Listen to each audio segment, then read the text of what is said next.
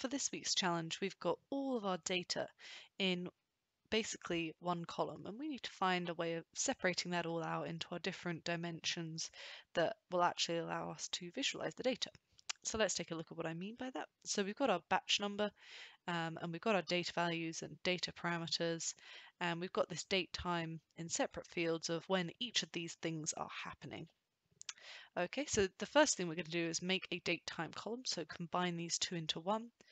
We're then going to split out some information about the result data, so the bike type and the batch status, because we'll want these to be separate columns in our data set, and then we'll start dealing with the process data. Okay, so for our date time, making that one field, there's a handy function for us called makeDateTime, where we can literally just use that function, have our date, have our time, and it brings those two fields together, which is lovely. Okay, so then we're going to focus on that result data, our bike type and our batch status. So I've just filtered this data to just include the result data. So literally just by clicking on that, say keep only, and this keeps only my result data there. And then I can do a rows to columns pivot in order to get these data values into two separate columns of bike type and batch status. So we drag our data parameter into the top bit once we've changed it to be rows to columns here in the pivot step. And then we bring our data value, making sure that we aggregate it via a max. And then we get these nice two columns here. Okay, so that's great. We've got our two new columns associated with each batch. We know what the batch status is and what the bike type is for each of our batch numbers. Now let's deal a little bit with the process data. So all I've done here is filtered it to just be the process data, and then I'm joining that data back in on the batch number. Okay, so now our instructions in the requirements are to deal with the actual versus target data. So I'm doing a split here on our data parameter field. So let me just show what I did. So I split the values, I used a custom split with a space, and I just wanted the first of that field to split off, and that gives us our actual, our name, and our target here. So we're going to filter out the name in this instance. We'll deal with that separately in this part of the flow.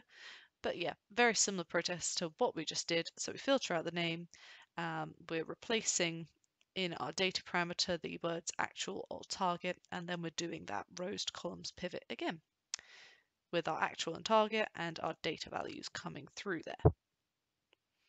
Okay, so that's that part of the data dealt with. Now we're coming to look at how we can bring in this information about the name of the process.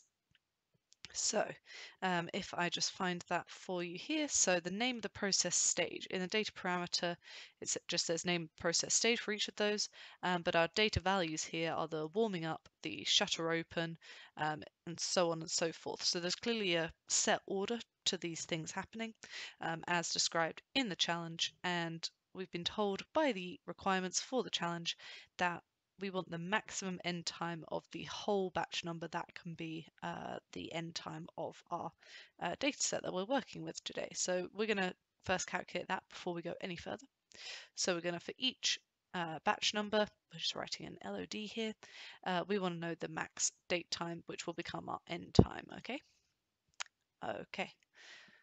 So now is where we go to filter to just the name of the process stage, and we can see that we're just removing some fields here, and we just want to make an ordering there. So I'm using the ranking functionality here to get my order, but you could also use row number as well. Many different ways to get to the same result as usual in a prep. So we're grouping by our batch number, and we're using the ranking functionality in an ascending order of our date time field. And this just gives us our process order. So for these different stages, we know what order they're happening in. And we know the end time for that each batch is, the cutoff point for the whole process finishing. Okay, so if we want to know the start time of each of those steps, then we're going to need to do some joining our data onto itself. So our next step we can define by doing the process order that we just calculated, that rank -1. And that always feels a bit intuitive to me that it's -1 rather than +1. but basically if you can see it kind of lining up here, then we know that our process order here, if you can see this date time, if I just make sure that they're the same there, so you can see that the so if I looked, for example, I'm going to work with this batch number 7000 here, then our process order is as so. So we want basically this date time here as our start time for process 1, and then process 1 ends at the start of process 2. So these are the two rows that we want to be side by side with each other, so that's why we're minusing a 1. So you can see how that would join together there, the 1 to the 1. Okay, so we join those together, we do it on batch number, and the process order equals the next stage.